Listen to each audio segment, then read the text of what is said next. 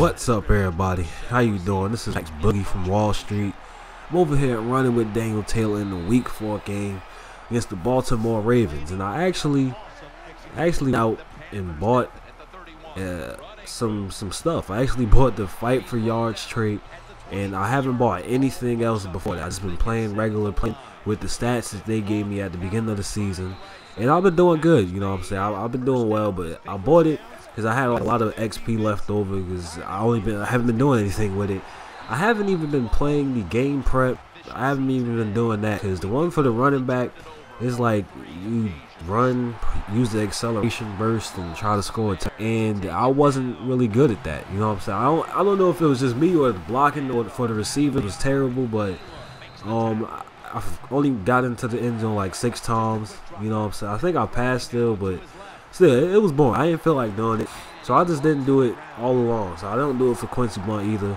I might start though, because Quincy Blunt, he doesn't get as much XP as Daniel Taylor does after the game is over. So I might have to do it for just to get him better. But we do end up scoring with that dolphin dive over the line, getting into the touchdowns.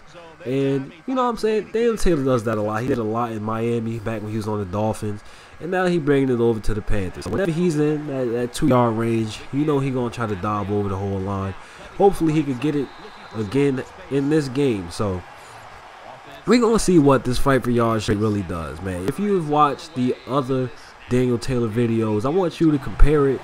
Compare the amount of broken tackles in those videos versus the amount of broken tackles in these videos. And we get the screen and we go all the way upfield. And I think I outran the D-lineman right there, but I think the first tackle with the fight for yards trait is always broken.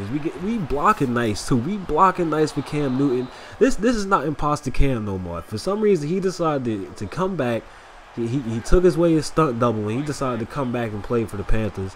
And you know we out here blocking for him now. But I think for the fight for yards trait, I should have checked the elusiveness, my elusiveness rating as well, but should have checked it because it seems like I break every first tackle no matter what move that I do. If I do a spin move, a stiff arm, just trying to run them over, I seem to break every tackle. You know what I'm saying? Just the first one. The second one might not be broke, but I might still be like fighting for yards, as like the trait says.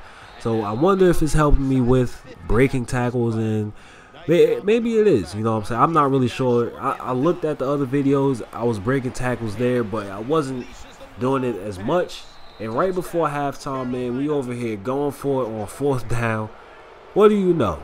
Cam Newton scores on the pass play, deep bomb downfield, and we ended up scoring, man. It was real nice to get this touchdown right before halftime. They haven't scored yet in the game, so you know Luke Kuechly and the rest of the defense, they really on lockup right now. But we get the ball back after halftime. It is already 20-0. Does not look good for the Ravens. And you know we're gonna keep on running the ball. Somebody asked me about how many carries the Daniel Taylor get. You know what I'm saying? He gets a good amount because he runs the offense. There is no offensive coordinator. There's just Daniel Taylor, and he calls the plays. You know what I'm saying? That's how you gotta do it if you like our running back.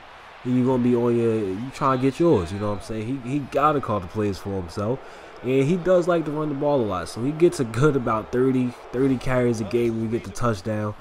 And we actually ran over. We broke one tackle at like the 2-yard line. We got pushed into the touchdown with the second one.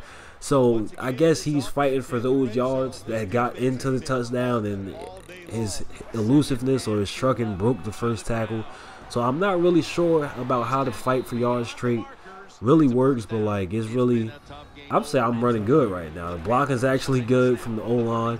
I guess they get XP still as well, even though you're not controlling them. You know what I'm saying? Maybe they blocking up. Maybe they actually doing the game prep, because I know I'm not. You know what I'm saying? I just can't get into it, man. I don't know about it, but I did start playing Ultimate Team. My team is real tough. I've been watching a couple tip videos. I think I watched Ryan 915 or something like that. It was something Monday. I don't know. It was something Monday. I watched it. Had some nice tips in it, man. I got my team like a 78 overall, and I'm sick because what he said to do wasn't really I did it the opposite way. I started with like defense first when he started to do offense.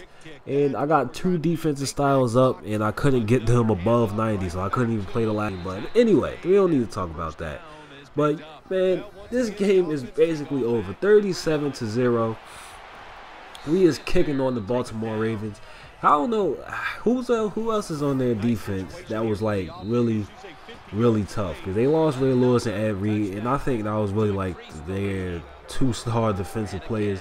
They still have Terrell Suggs, and he's pretty old right now. We get another touchdown scoring on 4th. Didn't even need it. We could have just kicked the field goal, but Daniel Taylor says forget it. You know what I'm saying? We want to win. We want to win bad. You know what I'm saying? So this video is coming to an end right after this touch. Always remember, in the street we trust.